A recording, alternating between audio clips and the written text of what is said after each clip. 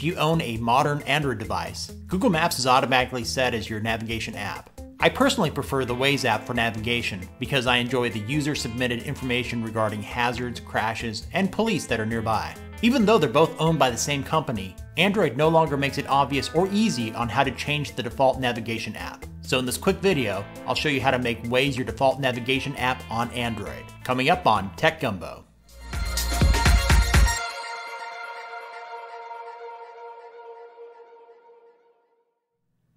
I'll show you a couple methods based on whether you're running Android 6.0 or newer, and another for those of you on an Android version older than 6.0 going back to 4.0. Depending on your device, the location and names of the settings could be different. I'll be showing you this on a device running pure vanilla Android without any of the tweaks that manufacturers like to put on their phones.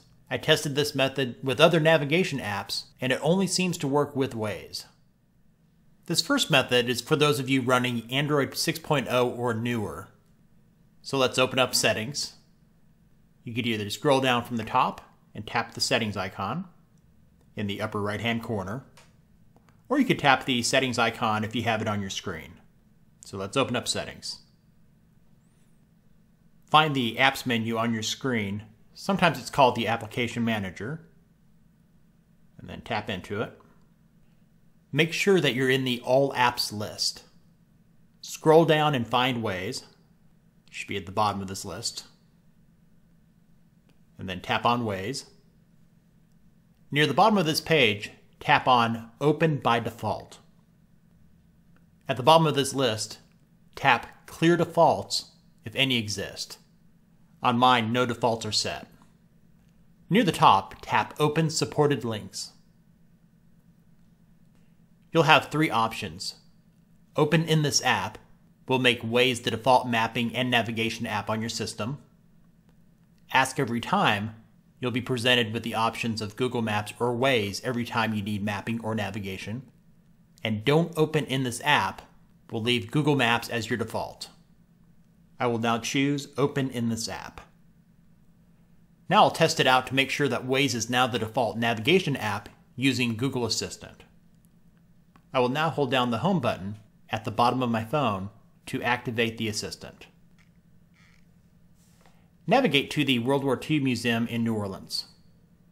Okay, the National World War II Museum. Very cool, it just automatically opened up the Waze app instead of Google Maps. So we know that's working.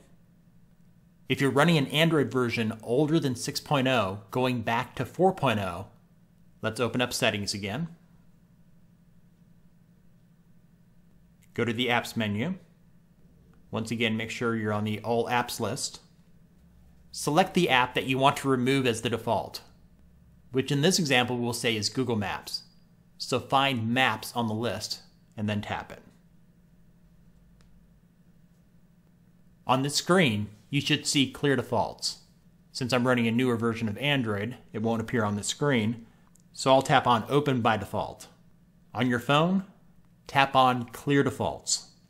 The next time your system needs to link to navigation or maps, you'll be prompted to choose a default app again. Then you can select Waze as your default.